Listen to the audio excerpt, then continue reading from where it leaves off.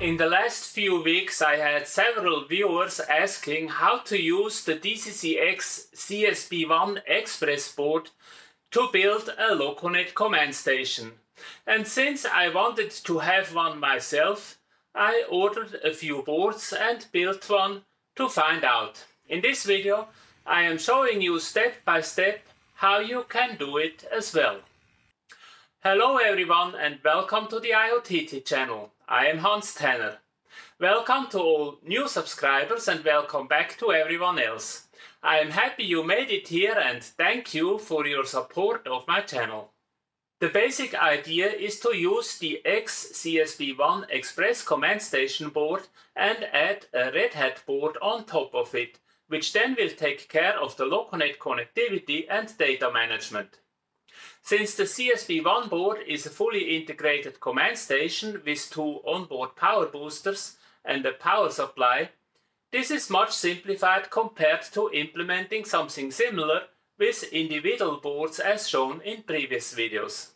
Nevertheless, as it turned out, there were a few hurdles to watch out for to make it successful. So, here we go. First, we need an EX-CSB1 Express board. You can buy one in the DCC EX store or you can order them from a board manufacturer like JLC PCB, who also is the sponsor of this video. All CSB1 design files are open source, thank you DCC EX, and can be downloaded from the GitHub page listed in the description. The design is done using the KiCad software, which also can be downloaded from the internet. The JLC PCB webpage has several papers describing how to create the necessary data files to place the order with JLC PCB.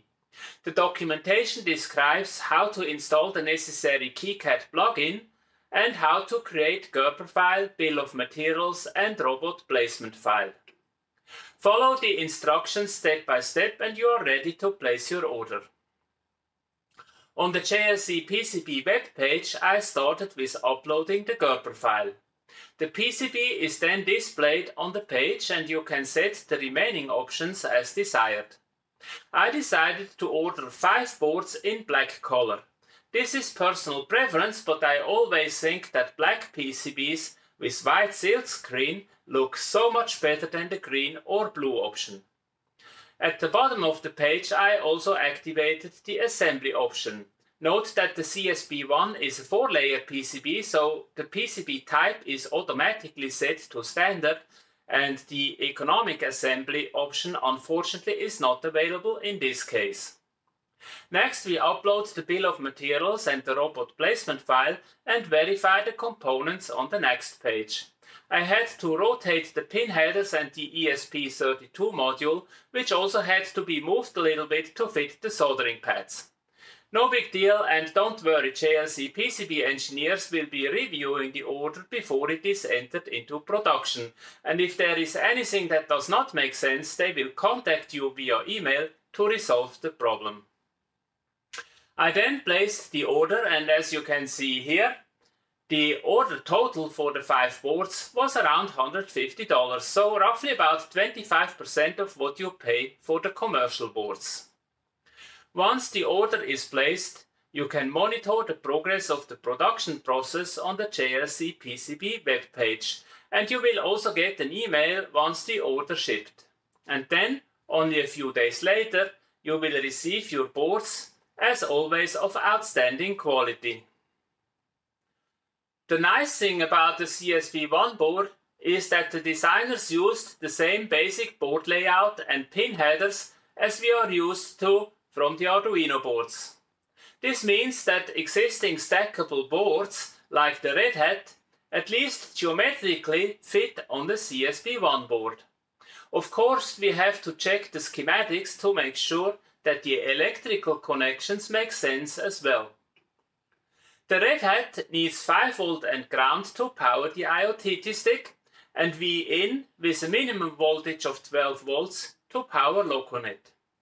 The CSB1 schematics shows a buck converter for the 5 volt supply, which makes it possible to power the RedHat and IoTT stick directly from the board, without using a DCC aux shield. The V-in pin, on the other hand, is not connected, so that is a modification we need to do. Next to the DC barrel jack there are 4 soldering eyes which carry the positive voltage from the jack. The voltage range is 12 to 25 volts, which is in line with what the RedHat can handle. Unfortunately, the 4 soldering eyes are before the reverse voltage protection of the board, so I use a diode to connect the V-in pin to the DC source. There are no components on the bottom side of the CSB1 board, so it is no problem to add the diode. Just choose any diode that can handle about 1 amp or more, and that is the only modification needed to the CSB1 board. On the RedHat we need to bend out or cut pin 7 on the power connector. The reason is that it is connected on the RedHat board to the 5 volt pin, which makes sense as long as you are using an Arduino Uno or Mega or any other board that carries 5 volt on that pin, for example the VMOS D1 or 32. On the CSB1 board the pin carries 3.3 volts, so connecting it to the 5 volt output is not really a good idea. On the other hand, the pins is not needed, so we can simply cut it away. Another difference between the CSB1 and most other Arduino boards is the voltage on the serial port. Most boards use 5 volts and that is what the RedHat is configured for. The CSB1 uses 3.3 volts only, which means the RedHat will not receive the serial communication and we have to configure it for the lower serial voltage. To do so, we simply need to install the header pins labeled 3V3 and then place a jumper on it. This will shorten the upper part of the voltage divider that converts the 5 volt input of a standard Arduino board to the 3V3 interface of the IoTT stick. The last modification is a little surprising and it took me a while to figure it out. Despite the 3V3 configuration of the serial port, I could not see any communication taking place between the IoTT stick and the CSB1 board, until I swapped the RX and TX pins. And indeed, once I checked the schematics, it became clear that the CSB1 is using the opposite sequence of RX and TX on the first 2 I/O pins compared to all other Arduino boards of this world. Innovation at its best, one could say, or probably more stuff happens. Luckily, the fix is simple. All we need to do is remove the port selector jumpers and replace them with diagonal connections of the pin headers. I conveniently used wire wrapping, but you can also solder wires across or use jumper cables. On the IoTT stick software there is one minor modification, but I think it is more related to the latest DCC EX software version than to the command station hardware.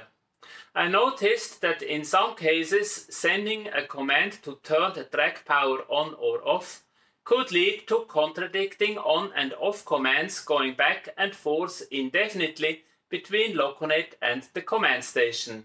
So I eliminated this condition in the stick software, and you should download the latest version before you are using the RedHat with the latest DCC EX software. This fix is only needed if you are using the RedHat. For all other hats, there is no need to update at this time. So, with all that in place, all we need to do is to place the RedHat on the CSB1 board, install the IoTT stick and connect the track wire from the track output to the track input of the RedHat. And of course, connect the track and place a drain on the rails. We now can connect the power supply, ideally about 16 volts for HO or 12 volts for N-scale, and then connect a Loconet throttle and we are ready to run the trains. In addition, you also can use the smartphone and connect to the Y-throttle server, either the one on the CSB1 board or the one on the IoTT stick. You now have options. If you need more output power than the 2 × 5 amps provided by the CSB1 Express board, You can stack additional booster boards like the IoTT Power Shield, which gives you 8 amps per channel. I'm going to show how to do that in a future video, and of course I am also working on a new enclosure frame for the CSB1, so stay tuned and subscribe to the channel if you don't want to miss future videos on this topic. And that's it for today. I hope this information was useful or at least interesting for you, and you're ready now to build your own low-cost Loconet command station so you can use your existing Loconet throttles and input boards along with the DCC EX CSB-1 Express board. If so, please click the like button below to let me know. It takes only a few seconds, but helps a great deal with promoting this video and the IoTT channel in general to other model railroaders, because YouTube likes the likes. Thanks for watching and see you in the next video.